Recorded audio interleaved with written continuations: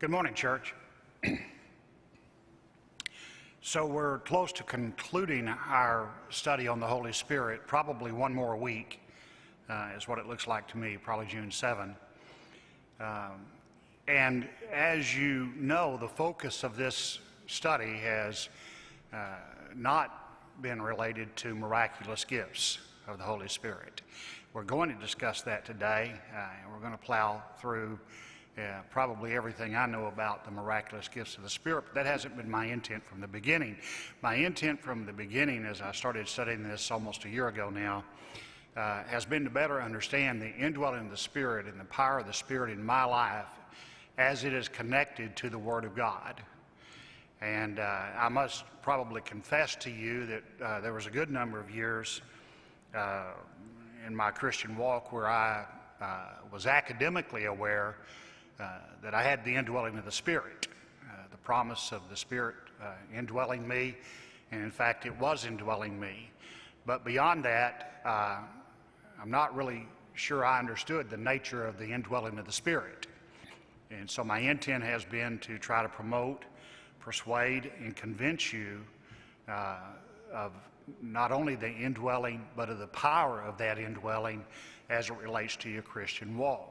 Being led by the Spirit, walk by the Spirit, walk in the light. And we'll kind of wrap up that discussion next week.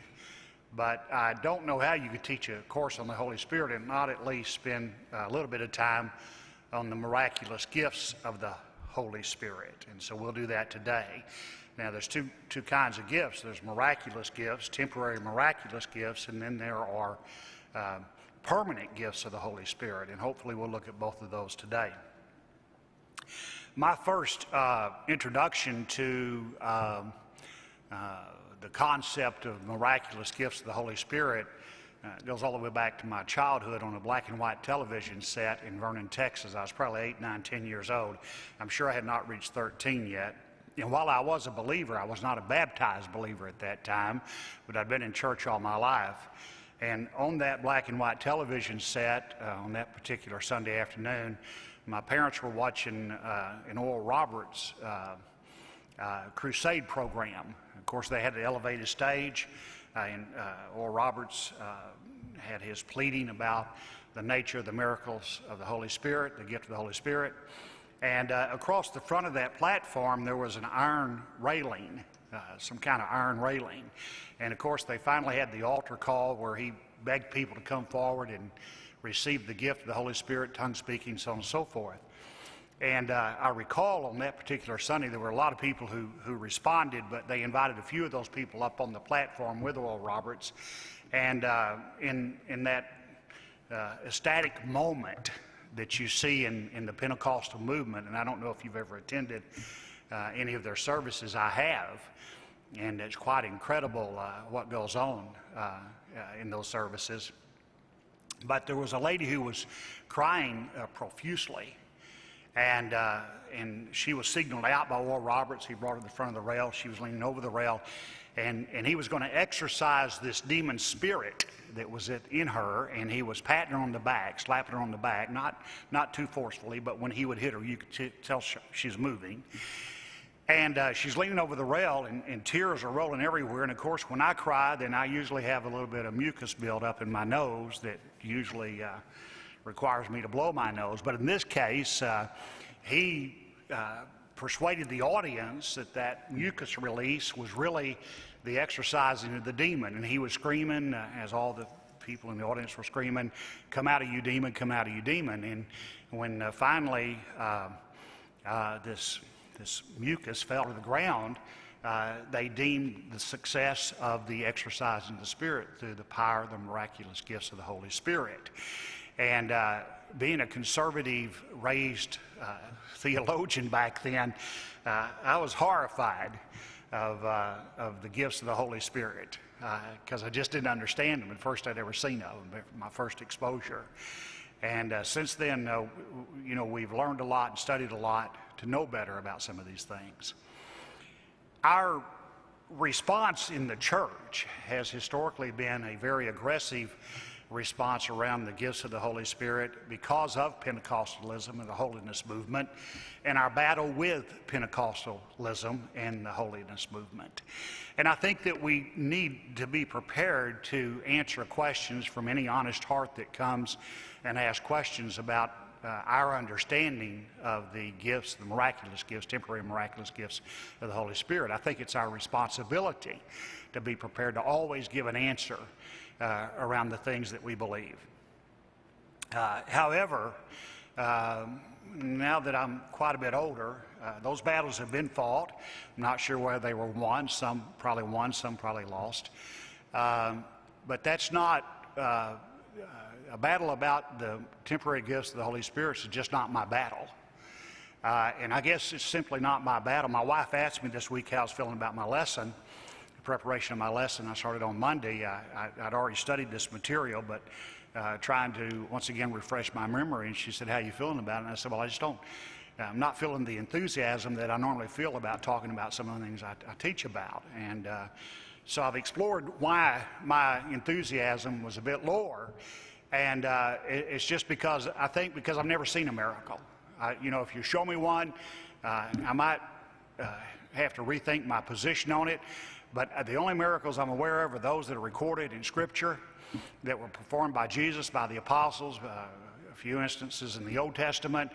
But since the first century, when the church was established, and as it spread in the first century, are the only recordation of miracles that I'm aware of, and I just haven't seen one. So, if I ever see a valid one, I might rethink my position on that. It might be of more interest to me. But my interest in knowing about the temporary miraculous gifts of the Spirit today is just to be able to be prepared to give an answer when someone asks me a logical and reasonable question. And so, let's take a quick look at the temporary miraculous gifts of the Holy Spirit. Next slide, please. I want to be sure first and foremost that we never ever confuse the indwelling of the Spirit as a gift versus the gifts of the Holy Spirit, which is the empowering.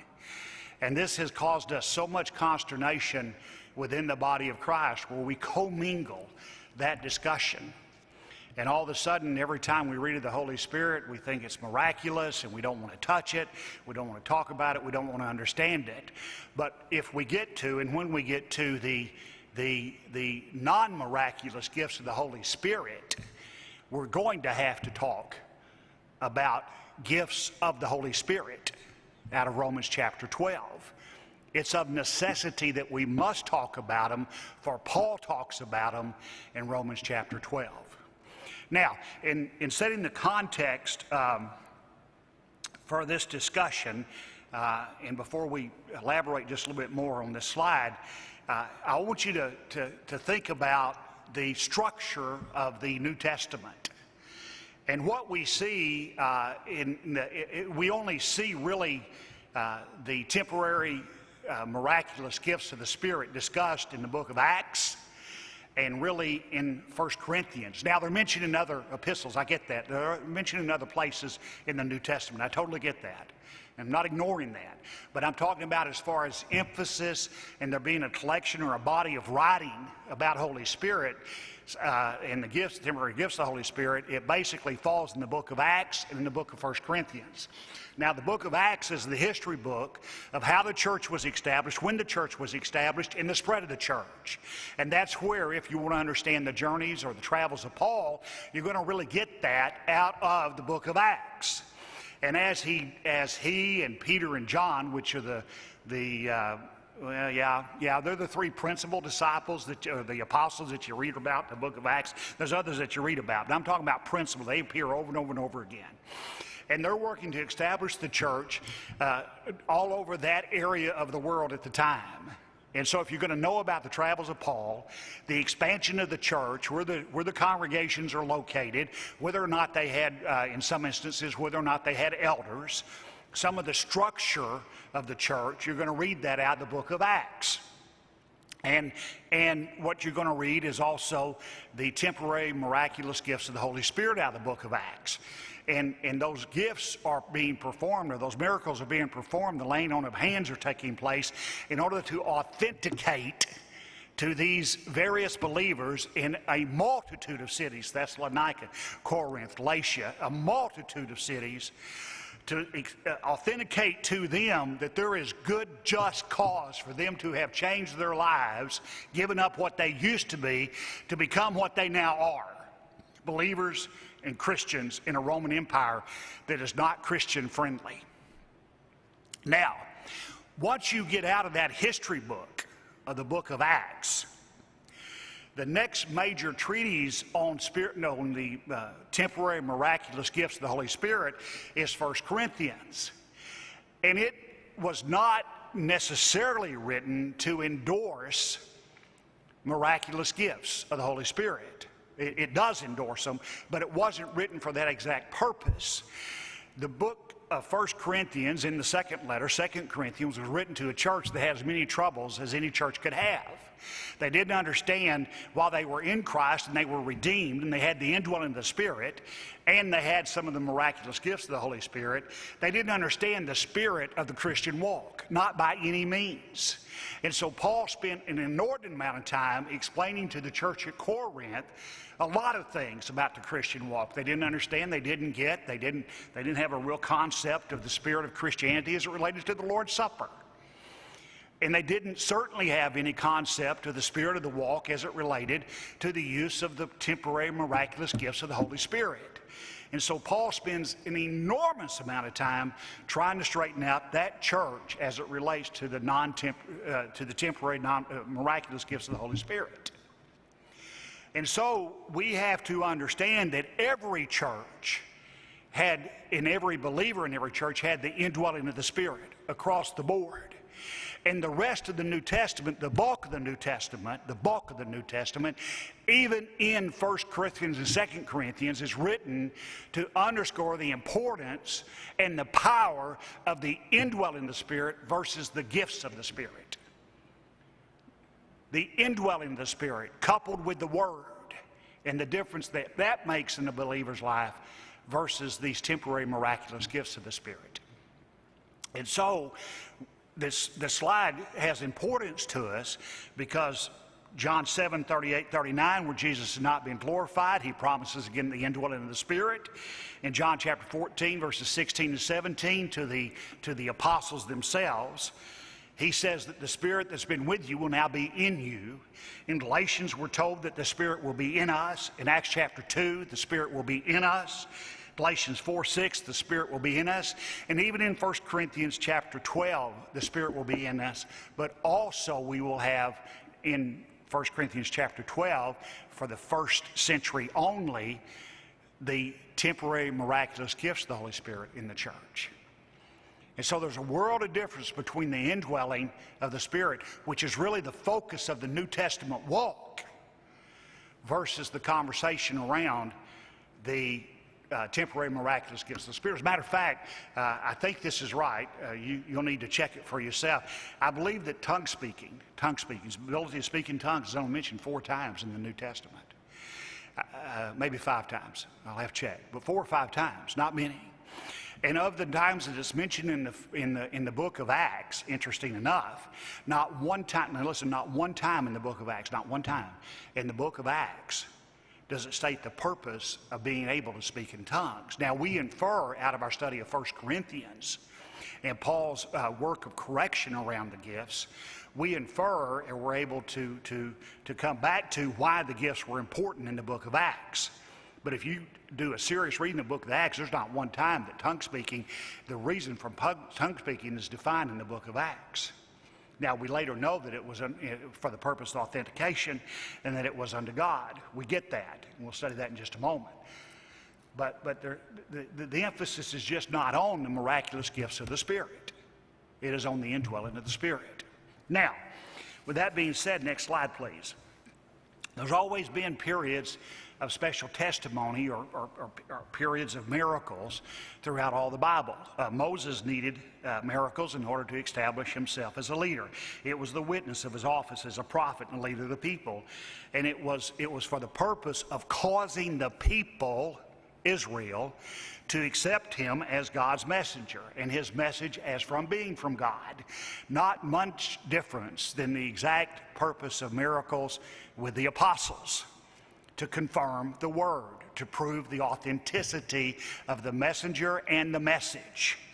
Then in Elijah and Elisha, we see that there's a special period of time of miracles as well. And at that time, if you recall, all the priests had essentially abandoned Israel. They'd gone off and followed after Baal. And so there was a period of time of some very special miracles in these two men's lives, Elijah and Elisha, in order to call that nation back to repentance, to authenticate the message of God, that you'll be cursed if you disobey, you'll be blessed if you obey. A reestablishment of those promises. And so there was a period of time there where miracles were needed in order to get Israel's attention. And then certainly as it relates to Christ and the apostles, there was a need to authenticate the credentials of the Messiah and that his message was from God. And as you recall, the Pharisees challenged whether or not his message from God, saying, well, look, the miracles he doesn't do from God, he does from Beelzebub. Next slide, please. So, with that in mind, and because the purpose of all of my lessons hasn't really been to want to try to explain miraculous gifts, the temporary miraculous gifts of the Spirit, I've grouped, to the best of my ability, I think, the temporary miraculous gifts of the Spirit into 7 categories. And the first category is a little bit of an anomaly. I get that because it says apostleship, and you're wondering, well, I don't know about that. Well, my point is, and we're going to see in just a moment, that the apostleship is critical to this discussion because they are the transmission mechanism. They're the mechanics behind the temporary miraculous gifts of the Spirit being transferred to other individuals through the laying on of hands. And outside of the apostles laying on the hands in the first century, after the church is established, there is no transmission of spiritual gifts that I could find, miraculous spiritual gifts of the Holy Spirit that I could find within the Bible. And so the apostles are part and parcel to this discussion in a big time way. It is true, as far as I can tell, that every apostle had the temporary miraculous powers, gifts of the Holy Spirit, and that they were able to transfer those gifts to other individuals through the laying on of hands. Now, what about this apostleship is unique and important to this discussion? Well, first, an apostle is a delegate as defined by Thayer, or a messenger as one who is sent with orders. In other words, they're sent on a mission.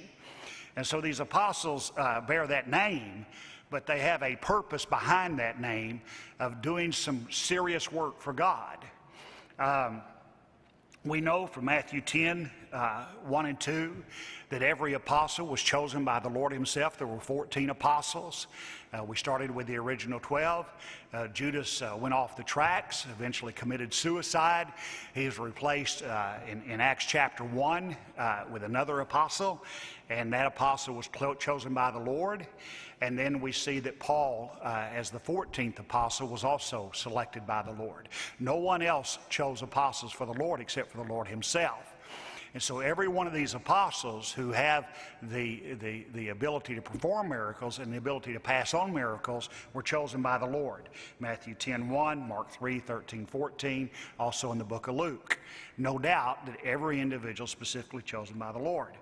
Paul even affirms that he was chosen by the Lord in Galatians 1:1. Paul, an apostle sent not by man nor of man, but by Jesus Christ and God the Father who raised him from the dead. So he himself says that he was chosen by the Lord. Now, the second thing about these apostles is that they were supplied with miraculous powers. In 2 Corinthians chapter 12 and verse 2, Paul says, I know a man in Christ who 14 years was caught up to the third heaven, whether it was in the body or out of the body. I don't know. God knows. I don't know. But God knows. And then in Acts 1:1, Jesus again affirms to the apostles, but you will receive power when the Holy Spirit comes on you, and you'll be my witness in Jerusalem, all Judea and Samaria, to the ends of the earth. And then in Acts 5 and 12, well, Acts 2:43, you're familiar with Acts 5:12, it says, the apostles performed many signs and wonders among the people, and all the believers used to meet together in Solomon's colonnade. Acts 16:16 would be another example of once again evidencing that the apostles were able to perform miraculous power. So first, they were chosen by God, the Lord himself, and second, they had the ability to perform miraculous powers. The third aspect of an apostle was that they were eyewitnesses of the resurrection. We've already stated that, but in Acts 1:22, it says, beginning with John's baptism, the time when Jesus was taken from it, one of these must become a witness of the resurrection. That's the replacement of Judas as an apostle.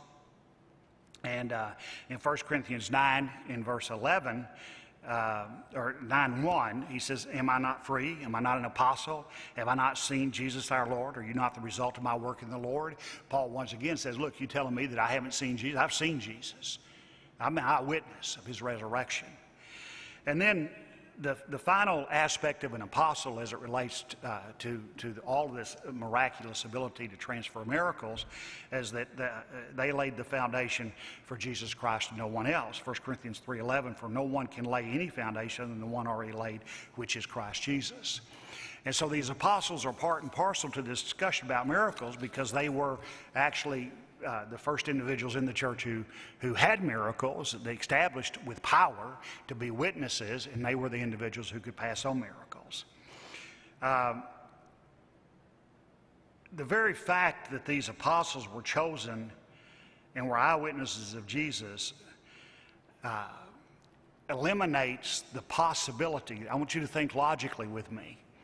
If the apostles were the originators in the church of the temporary miraculous gifts of the Spirit, and if they are the transmission mechanism, the mechanics, by the laying on of hands to be able to pass those temporary miraculous gifts to others, once the apostles ceased, since there is no succession plan for apostles, and there is no succession plan for apostles because no one can meet the criteria required to be an apostle.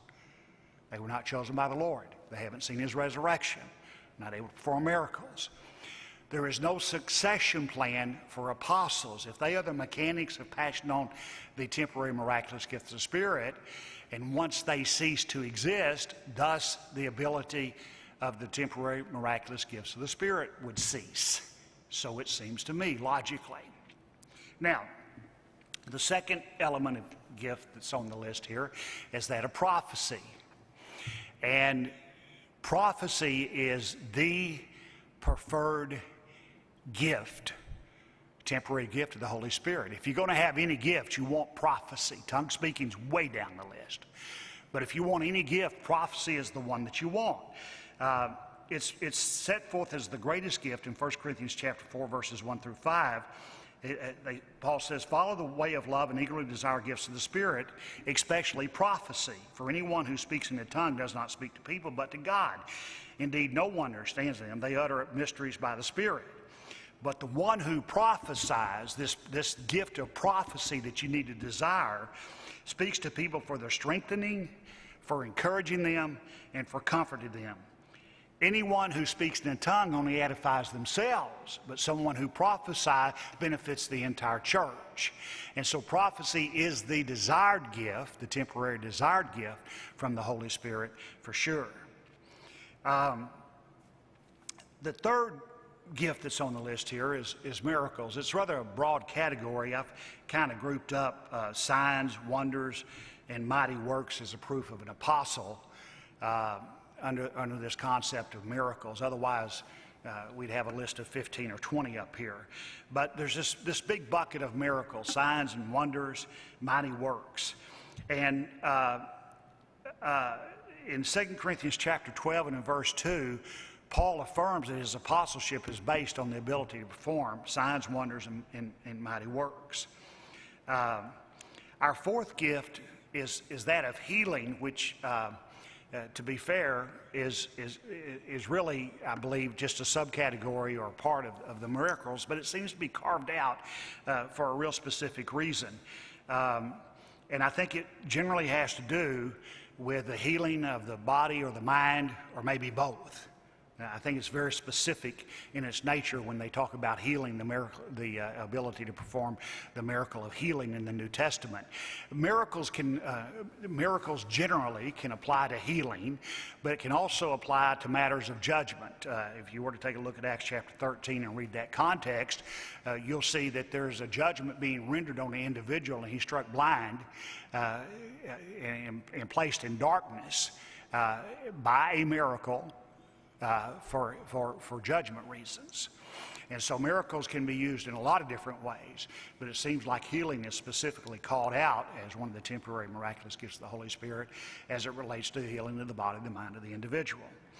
Then there's this fifth bucket of tongues that we've mentioned, and it is only 4 times that they are mentioned in Scripture. 3 times in the book of Acts, Acts 2, Acts 10, Acts 19. But then in 1 Corinthians chapter 12 through 14, 3 full chapters that talk about miraculous gifts, the temporary gifts of the, temporary and permanent gifts, but mostly temporary miraculous gifts of the Holy Spirit are talked about in 1 Corinthians chapter 12 through 14. And in that discussion, this is where we find out what we know about gifts. In 1 Corinthians chapter 14, it says in verse 2, he who speaks in tongues speaks in the direction of or unto God and not unto man. No reference of that in the book of Acts. In verses 3 and 4 of 1 Corinthians chapter 14, we find out that tongues are inferior to prophecy as a means of edification. We just talked about that. Tongues are inferior to other gifts. In verses 14 through 17, Paul lists 3 actions that are engaged by those who speak in tongues. Those actions are praying, singing, and giving of thanks. For those who speak in tongues, it's praying, singing, and giving of thanks according to 1 Corinthians chapter 14. And all 3 of these all 3 of those activities are directed toward God, not toward men. And then in verse 26 through 28, tongues should not be used in an assembly at all, unless an interpreter is present to interpret. Prophecy is available in all times in the first century as a temporary miraculous gift of the Holy Spirit, but tongues are not exercised all the time in the assembly unless someone is there to interpret. And then in verses 21 and following, in 1 Corinthians chapter 14, interesting enough, you would think that if tongue speaking does take place in the assembly, and there is an interpreter, that's the only time it would be allowed in the first century church, that then all of the believers would be encouraged as a result of that. Well, not according to 1 Corinthians chapter 14 and verse 21. It says that the purpose of tongue speaking is persuade unbelievers, not believers. It's for unbelievers, not believers. It's to evidence the authenticity of the gospel. There's a few lines of arguments around this. Speaking in tongues began on Pentecost. It's not a part of the Old Testament, and it's certainly not a part of the life of Christ. All the miracles he performed, all the actions that he took, and all the various regions that he walked, not a single time does it speak of him as having spoken in tongues in order to authenticate his message. Speaking in tongues is no test of salvation. There's not a single instance in Scripture where salvation and tongue speaking is connected in any form or fashion. It's just simply one of the gifts, the temporary miraculous gifts of the Holy Spirit. But it has nothing to do with redemption. I am concerned about people who claim they have gifts, and I want to talk to them about that because I think an honest study of the Scripture will convince them maybe otherwise. But as it relates to salvation, it has no bearing on salvation. My ability to speak in tongue, not speak in tongue, is not going to get me to heaven any faster or any slower. I am redeemed, and I'm redeemed by the blood of the Lamb. So, this modern day phenomenon of tongue speaking that exists in the world today is nowhere near similar to the experiences that took place in the New Testament church during the first century. Pentecostalism teaches that the ability to speak in tongues is stepping to the next higher level of spirituality. That would be contrary to everything that we've studied and said about the indwelling of the Holy Spirit. That our step in spirituality, if there is a next step, comes through the empowering of the Holy Spirit in conjunction, connected, conjoined to the Word of God dwelling in us. That's where spirituality, I said from the very beginning, you can't be spiritual and not know the Spirit. And so nothing has changed from that statement to this day today. And so there is nothing special about being able to speak in tongues. I don't think there's any validity around the claim of the next level. The interpreting of gifts, number 6 here, is simply the divinely wrought ability to translate that which has been spoken in an ecstatic utterance to God to individuals who could not understand that, 1 Corinthians chapter 13:10. And then finally, there is a gift of discerning spirits. Wherever there is anything that is authentic, there's always something counterfeit. That's just always true. Wherever there is truth, there'll always be the opposite side of error. And so one of the things in the first century church that was incredibly important was the ability to discern from the evil to the good spirits. And so that discerning the spirits was a temporary power of the gift of the Holy Spirit in the first century church, according to 1 Corinthians chapter 12 and 10. We are now dependent not upon the temporary miraculous gifts of the Holy Spirit to discern the truth or the authenticity or the genuineness of God's Word versus the word of some devil. We're now charged to do that. Every Christian is charged to do that, not by the miraculous temporary gift of the Holy Spirit, but by the Word. We now have the Word, and the Word is able to help identify and establish that which is true and that which is false. So, I believe those 7 categories capture the overall context of what I think represents the temporary miraculous gifts of the Spirit. Next slide, please. So, we've already established that in Acts chapter 8, in verses 5 through 25, you'll see that there's the story of Philip, and he's full of the Holy Spirit according to Acts chapter 6. It appears to me that this is the same Philip that was chosen as a deacon in Acts chapter 6. And it has the story of John and Peter and the Samaritans and Simon the sorcerer. And it's clear to me that the Samaritans had received from the Spirit gifts through the disposition of the apostles' hands, as the Spirit declares in 1 Corinthians chapter 12:11, where Paul says the Spirit gives gifts as he wills. Well, in Acts chapter 8, by the laying on of hands, the apostles were able to pass on some of these miraculous gifts. So miraculous gifts are transferred from the apostles to those individuals in order to confirm the Word. And it's the Spirit, the empowering of the Spirit, not the indwelling, the empowering of the Spirit that takes place in order to confirm the Word, according to 1 Corinthians chapter 12 and verse 11, for the Spirit gives those gifts as He wills. Miraculous gifts were temporary as compared to the non-miraculous gifts. Ken did a really good job of this. My goodness, it's been a good number of weeks ago, but in 1 Corinthians chapter 13, and about verse 8 and following, it says that those that prophesy in part, and those that speak in tongues, everything's a part of something, right? And as you get down to verse 10, it says all these things that are just a part of something, they're going to pass away. They're going to go away, and then we'll have the completeness of that which is real.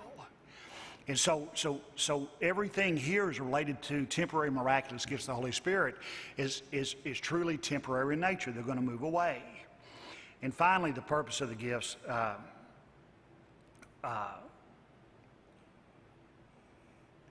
very biblical purpose of the gifts was to demonstrate the temporary and provisional character of the gifts. The miracles according to Christ were to incite and to cause some to believe that he indeed was the spokesman of God in John chapter 10, verse 32-38. For Jesus says to them, I have shown you many good works from the Father. For which of these do you stone me? You're not stoning me for my good works. We are not stoning you for your good works, they replied, but for blasphemy, because you, a mere man, claim to be God. And Jesus answered them, is it not written in your law, I have said you are gods? If he called them gods to whom the word of God came, and Scripture cannot be set aside, what about the one whom the Father set apart as his very own and sent into the world? Why then do you accuse me of blasphemy because I said I am God's Son? Jesus is performing these miracles to incite these Pharisees, these heretics, to believe that in fact he is the Son of God. And of course they reject him and accuse him of blasphemy. Next slide, please. So, the purpose, the threefold purpose of the gifts. Number one, they serve as the credentials for the apostles, proving that they were from God. They spoke on his authority and in his stead. Acts 2:43 says everyone was filled with awe at the many wonders and signs performed by the apostles.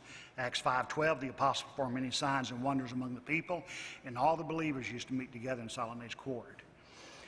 2 Corinthians 5:18 through 21, all of this is from God, who reconciled us to himself through Christ and gave us the ministry of reconciliation. That God was reconciling the world to himself in Christ, not counting people's sins against them, and he committed to us the spirit of reconciliation. We are therefore Christ's ambassadors, as though God were making his appeal through us.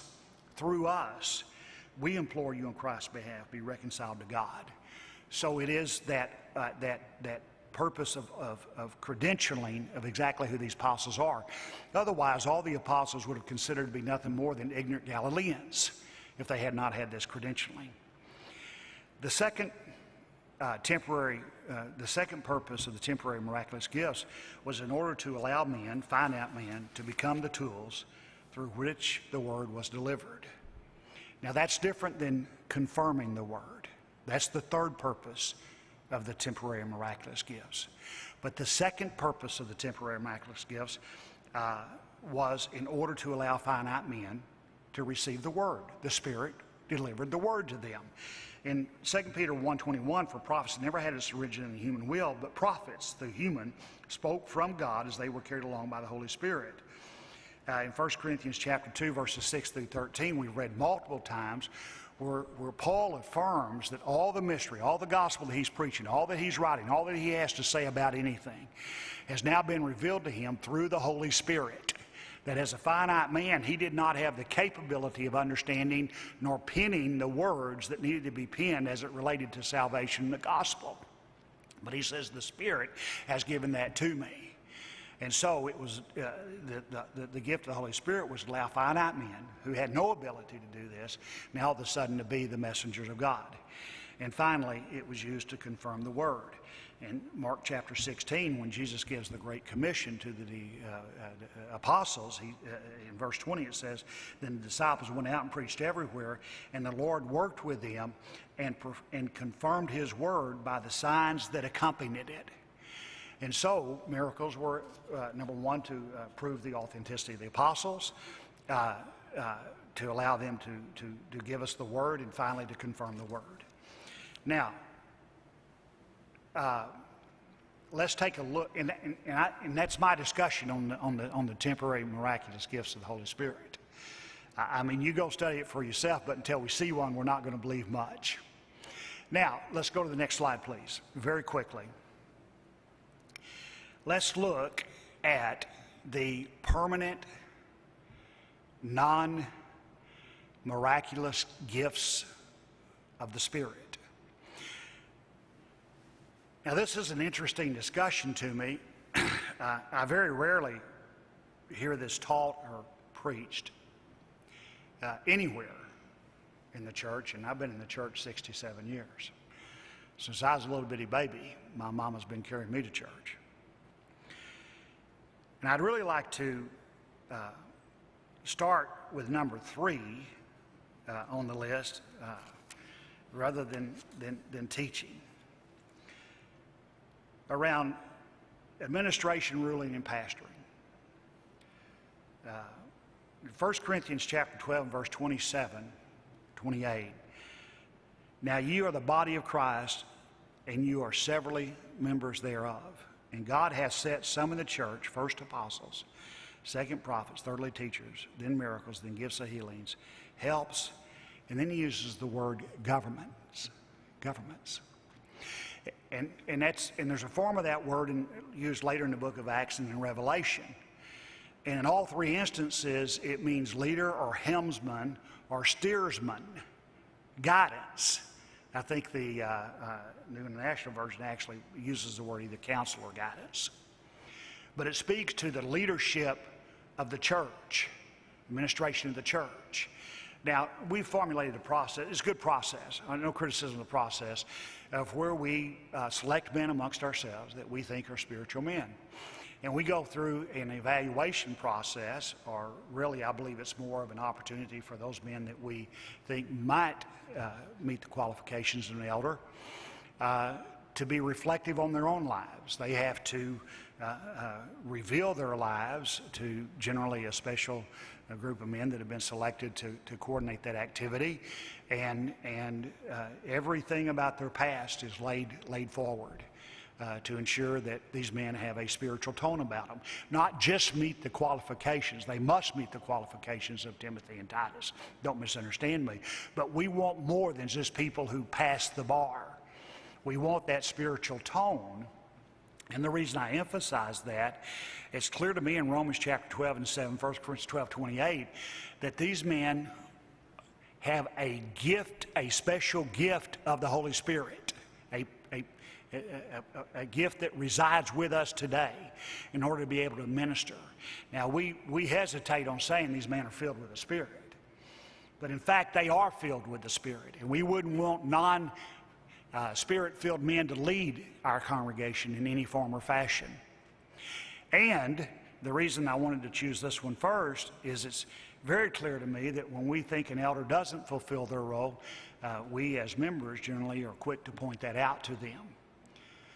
Now, with that being said, if we were to go back to the very first permanent non-miraculous gift of teaching, or the second one of ministering or helping, or evangelism, or exhortation, or giving, it's interesting that we are not very prone to quickly point out amongst the members those who are not using their gifts.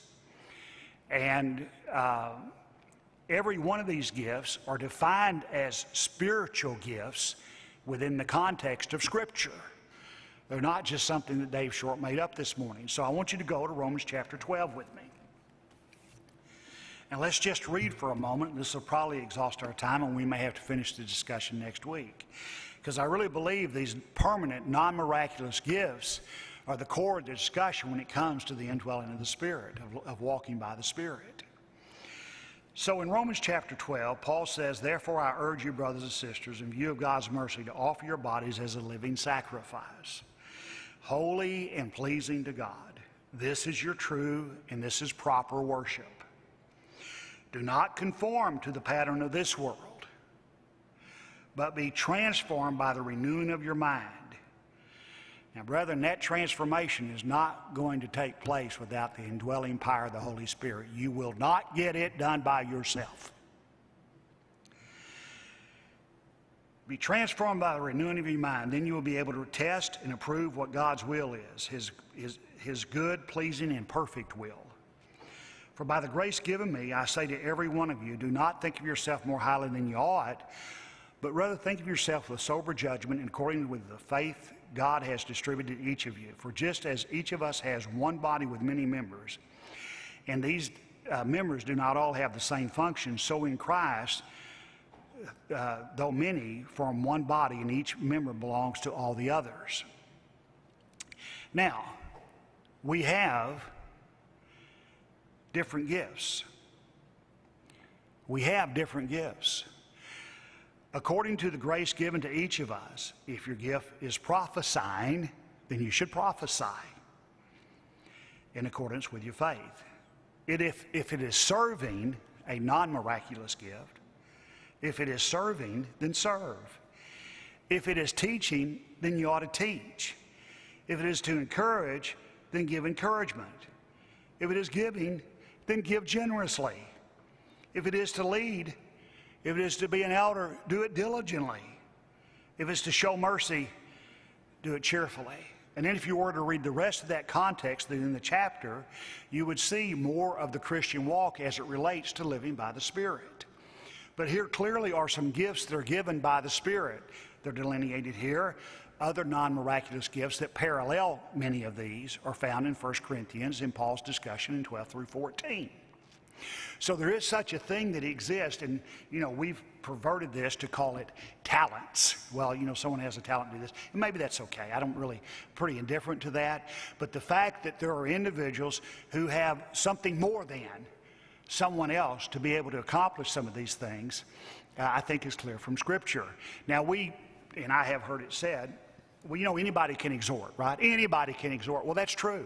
That's absolutely true. Anybody can perform any of these gifts, but it appears to me that some of these gifts are maybe, some individuals are endowed with a special measure of the ability to do some of these things. And next week, we don't have time this week, we're going to look at 8 criteria on this concept just of giving. Everybody can give, and we all give. But there are 8 different references in Scripture as to how that giving takes place that makes it really special to God. And I'm not sure that I qualify in every one of those 8 areas that we'll talk about next week. So, brethren, there is something around that we should seriously consider. Permanent spiritual gifts that exist in the church today. Non-miraculous in every way. And those gifts are established by the indwelling of the Holy Spirit, and I think many times grown over time as the Spirit lives in us. Therefore, you can see the resistant danger in denying the indwelling of the Spirit and the power of the Spirit in your lives. You may never reach your potential as it relates to these spiritual gifts. Not once. So, next week we'll pick up, finish this discussion here, and hopefully wrap up this discussion on the Holy Spirit. Until I see you next week, God bless you. Take care.